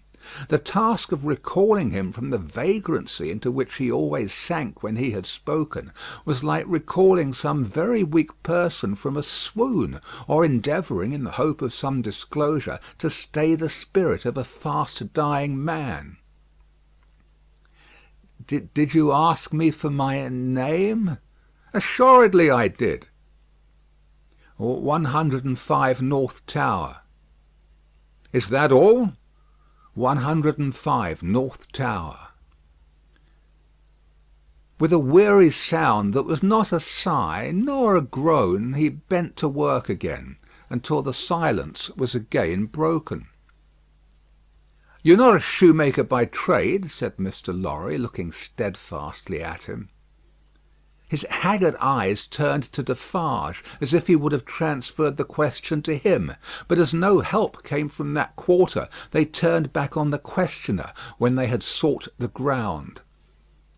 "I am not a shoemaker by trade. No, I was not a shoemaker by trade. I learnt it here. I taught myself. I asked leave to—" He lapsed away, even for minutes, ringing those measured changes on his hands the whole time. His eyes came slowly back, at last, to the face from which they had wandered. When they rested on it, he started, and resumed, in the manner of a sleeper that moment awake, reverting to a subject of last night. "I asked leave to teach myself, and I got it with much difficulty after a long while, and I have made shoes ever since." As he held out his hand for the shoe that had been taken from him, Mr. Lorry said, still looking steadfastly in his face, "Monsieur Manette, do you remember nothing of me?" The shoe dropped to the ground, and he sat looking fixedly at the questioner. "Monsieur Manette," Mr. Lorry laid his hand upon Defarge's arm, "do you remember nothing of this man? Look at him. Look at me. Is there no old banker, no old business, no old servant, no old time rising in your mind, Monsieur Manette?" As the captive of many years sat looking fixedly, by turns, at Mr. Lorry and at Defarge, some long obliterated marks of an actively intent intelligence in the middle of the forehead gradually forced themselves through the black mist that had fallen on him. They were overclouded again. They were fainter. They were gone, but they had been there. And so exactly was the expression repeated on the fair young face of her who had crept along the wall to a point where she could see him, and where she now stood looking at him, with hands which at first had been only raised in frightened compassion, if not even to keep him off and shut out the sight of him, but which were now extending towards him, trembling with eagerness to lay the spectral face upon her warm young breast, and love it back to life and hope. So exactly was the expression repeated, though in stronger characters, on her fair young face, that it looked as though it had passed like a moving light from him to her. Darkness had fallen on him in its place. He looked at the two less and less attentively, and his eyes in gloomy abstraction sought the ground and looked about him in the old way. Finally, with a deep long sigh, he took the shoe up and resumed his work. "Have you recognised him, monsieur?" asked Defarge in a whisper. "Yes, for a moment. At first I thought it quite hopeless, but I have unquestionably seen, for a single moment, the face that I once knew so well. Hush! Let us draw further back. Hush!"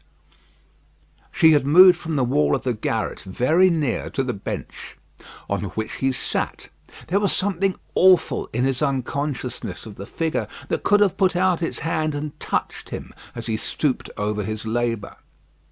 Not a word was spoken, not a sound was made. She stood like a spirit beside him, and he bent over his work. It happened at length that he had occasion to change the instrument in his hand for his shoemaker's knife. It lay at that side of him which was not the side on which she stood. He had taken it up and was stooping to work again, when his eyes caught the skirt of her dress. He raised them and saw her face. The two spectators started forward, but she stayed them with a motion of her hand. She had no fear of his striking at her with the knife, though they had. He stared at her with a fearful look, and after a while his lips began to form some words, though no sound proceeded from them. By degrees, in the pauses of his quick and laboured breathing, he was heard to say, "What is this?" With the tears streaming down her face, she put her two hands to her lips and kissed them to him, then clasped them on her breast as if she laid his ruined head there. "You are not the gaoler's daughter?" She sighed. "No." "Who are you?" Not yet trusting the tones of her voice, she sat down on the bench beside him. He recoiled, but she laid her hand upon his arm. A strange thrill struck him when she did so, and visibly passed over his frame. He laid the knife down softly as he sat staring at her. Her golden hair, which she wore in long curls, had been hurriedly pushed aside and fell down over her neck. Advancing his hand by little and little, he took it up and looked at it. In the midst of the action he went astray, and with another deep sigh fell to work at his shoemaking. But not for long. Releasing his arm, she laid her hand upon his shoulder. After looking doubtfully at it 2 or 3 times, as if to be sure that it was really there, he laid down his work, put his hand to his neck, and took off a blackened string with a scrap of folded rag attached to it. He opened this carefully on his knee, and it contained a very little quantity of hair, not more than 1 or 2 long golden hairs, which he had in some old day wound off upon his finger. He took her hair into his hand again, and looked closely at it. "It is the same. How can it be? When was it? How was it?" As the concentrated expression returned to his forehead, he seemed to become conscious that it was in hers too. He turned her full to the light and looked at her. She had laid her head upon my shoulder that night when I was summoned out. She had a fear of my going, though I had none. And when I was brought to the North Tower, they found these upon my sleeve. "You will leave me then? They can never help me to escape in the body, though they may in the spirit." Those were the words I said. I remember them very well. He formed this speech with his lips many times before he could utter it. But when he did find spoken words for it, they came to him coherently, though slowly. "How was this?" "Was it you?" Once more the 2 spectators started as he turned upon her with a frightful suddenness. But she sat perfectly still in his grasp, and only said in a low voice, "I entreat you, good gentlemen, do not come near us, do not speak, do not move." "Hark!" he exclaimed. Whose voice was that? His hands released her as he uttered this cry, and went up to his white hair, which they tore in a frenzy. It died out, as everything but his shoemaking did die out of him, and he refolded his little packet, and tried to secure it in his breast, but he still looked at her, and gloomily shook his head. "No, no, no, you are too young, too blooming. It can't be. See what the prisoner is. These are not the hands she knew, this is not the face she knew, this is not a voice she has heard. No, no, she was, and he was, before the slow years of the North Tower, ages ago. What is your name, my gentle angel? Hailing his softened tone and manner, his daughter fell upon her knees before him, with her appealing hands upon his breast. "Oh, sir, at another time you shall know my name, and who my mother was, and who my father, and how I never knew their hard, hard history. But I cannot tell you at this time, and I cannot tell you here. All that I may tell you here and now is, that I pray to you to touch me and to bless me. Kiss me, oh my dear, my dear." His cold white head mingled with her radiant hair, which warmed and lighted it as though it were the light of freedom shining on him. "If you hear in my voice, I don't know that it is so, but I hope it is, if you hear in my voice any resemblance to a voice that once was sweet music in your ears, weep for it, weep for it. If you touch, in touching my hair, anything that recalls a beloved head that lay on your breast when you were young and free, weep for it, weep for it. If, when I hint to you of a home that is before us, where I will be true to you with all my duty and with all my faithful service, I bring back the remembrance of a home long desolate, while your poor heart pined away, weep for it, weep for it." She held him close around the neck and rocked him on her breast like a child.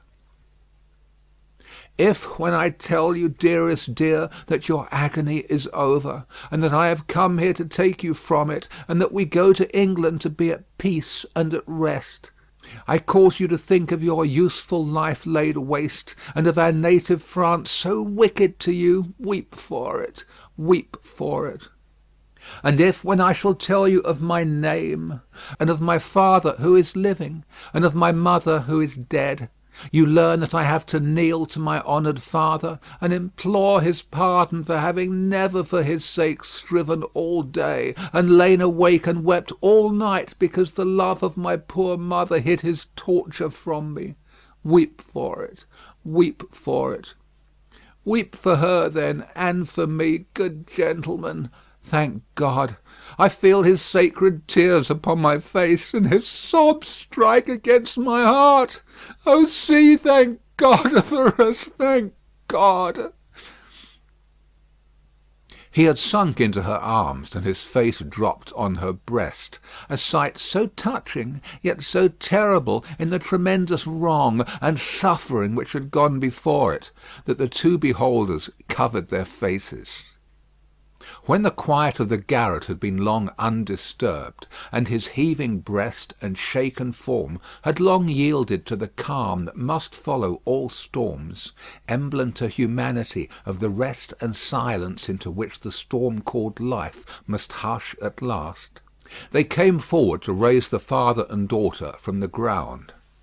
He had gradually dropped to the floor, and lay there in a lethargy, worn out. She had nestled down with him, that his head might lie upon her arms, and her hair drooping over him curtained him from the light. "If, without disturbing him," she said, raising her hand to Mr. Lorry as he stooped over them, after repeated blowings of his nose, "all could be arranged for our leaving Paris at once, so that from the very door he could be taken away." "But consider, is he fit for the journey?" asked Mr. Lorry. "More fit for that, I think, than to remain in this city so dreadful to him." "It is true," said Defarge, who was kneeling to look on and hear. "More than that, Monsieur Manette is, for all reasons, best out of France. Say, shall I hire a carriage and post horses?" "That's business," said Mr. Lorry, resuming on the shortest notice his methodical manners; "and if business is to be done, I had better do it." "Then be so kind," urged Miss Manette, "as to leave us here.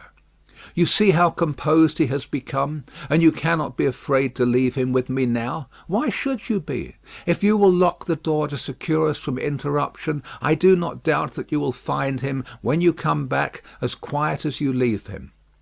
In any case, I will take care of him until you return, and then we will remove him straight." Both Mr. Lorry and Defarge were rather disinclined to this course, and in favour of one of them remaining. But as there were not only carriage and horses to be seen to, but travelling papers, and as time pressed, for the day was drawing to an end, it came at last to their hastily dividing the business that was necessary to be done, and hurrying away to do it. Then, as the darkness closed in, the daughter laid her head down on the hard ground close at the father's side, and watched him. The darkness deepened and deepened, and they both lay quiet until a light gleamed through the chinks in the wall. Mr. Lorry and Monsieur Defarge had made all ready for the journey, and had brought with them, besides travelling cloaks and wrappers, bread and meat, wine and hot coffee. Monsieur Defarge put this provender, and the lamp he carried, on the shoemaker's bench (there was nothing else in the garret but a pallet bed), and he and Mr. Lorry roused the captive, and assisted him to his feet. No human intelligence could have read the mysteries of his mind in the scared blank wonder of his face. Whether he knew what had happened, whether he recollected what they had said to him, whether he knew that he was free, were questions which no sagacity could have solved. They tried speaking to him, but he was so confused and so very slow to answer that they took fright at his bewilderment, and agreed for the time to tamper with him no more. He had a wild, lost manner of occasionally clasping his head in his hands, that had not been seen in him before. Yet he had some pleasure in the mere sound of his daughter's voice, and invariably turned to it when she spoke. In the submissive way of one long accustomed to obey under coercion, he ate and drank what they gave him to eat and drink, and put on the cloak and other wrappings that they gave him to wear. He readily responded to his daughter's drawing her arm through his, and took and kept her hand in both his own. They began to descend, Monsieur Defarge going first with the lamp, Mr. Lorry closing the little procession. They had not traversed many steps of the long main staircase when he stopped, and stared at the roof and round at the walls. "You remember the place, my father? You remember coming up here?" What did you say?" But before she could repeat the question, he murmured an answer, as if she had repeated it. "Remember? No, I don't remember. It was so very long ago." That he had no recollection whatever of his having been brought from his prison to that house was apparent to them. They heard him mutter, 105 North Tower, and when he looked about him, it evidently was for the strong fortress walls which had long encompassed him. On their reaching the courtyard, he instinctively altered his tread, as being in expectation of a drawbridge. And when there was no drawbridge, and he saw the carriage waiting in the open street, he dropped his daughter's hand and clasped his head again. No crowd was about the door. No people were discernible at any of the many windows. Not even a chance passer-by was in the street. An unnatural silence and desertion reigned there. Only one soul was to be seen, and that was Madame Defarge, who leaned against the door-post, knitting, and saw nothing. The prisoner had got into a coach, and his daughter had followed him, when Mr. Lorry's feet were arrested on the step by his asking, miserably, for his shoemaking tools and the unfinished shoes. Madame Defarge immediately called to her husband that she would get them, and went, knitting, out of the lamplight through the courtyard. She quickly brought them down and handed them in, and immediately afterwards leaned against the door-post, knitting, and saw nothing. Defarge got upon the box and gave the word, "To the barrier!" The postilion cracked his whip, and they clattered away under the feeble overswinging lamps. Under the overswinging lamps, swinging ever brighter in the better streets, and ever dimmer in the worse, and by lighted shops, gay crowds, illuminated coffee-houses, and theatre doors to one of the city gates. Soldiers with lanterns at the guard-house there. "Your papers, travellers." "See here, then, monsieur the officer," said Defarge, getting down and taking him gravely apart. "These are the papers of monsieur inside, with the white head. They were consigned to me with him at the—" He dropped his voice. There was a flutter among the military lanterns, and one of them being handed into the coach by an arm in uniform. The eyes connected with the arm looked, not an everyday or an every night look, at monsieur with the white head. "It is well. Forward," from the uniform.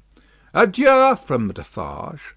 And so, under a short grove of feebler and feebler over-swinging lamps, out under the great grove of stars. Beneath that arch of unmoved and eternal lights, some so remote from this little earth that the learned tell us it is doubtful whether their rays have even yet discovered it, as a point in space where anything is suffered or done, the shadows of the night were broad and black.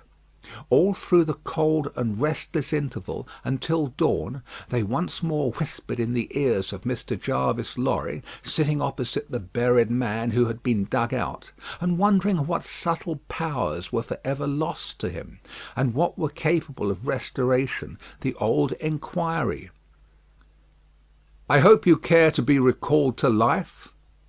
And the old answer, "I can't say." The end of the first book.